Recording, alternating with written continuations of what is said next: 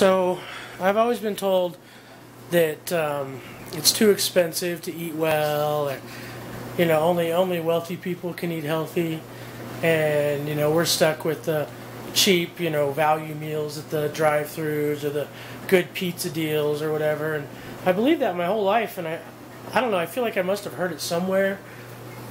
I don't know exactly where. Maybe it was just from other people, or maybe it was on the television. I'm not sure, but I've over the past couple of months, I've realized that that's far from the truth.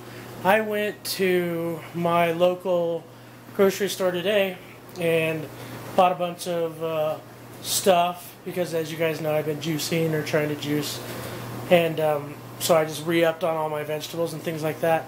And I just wanted to kind of show you what I got for $24 versus what I usually, or used to, I should say, get for $40, which is like a $10 medium pepperoni pizza with 8 chicken wings and a thing of cheesy bread on the side, delivered to the house, plus tip, ends up being like 40 bucks. So anyway, I got all this for $24, and it's way more than fast food garbage. I mean, look at all that. Look at all that food.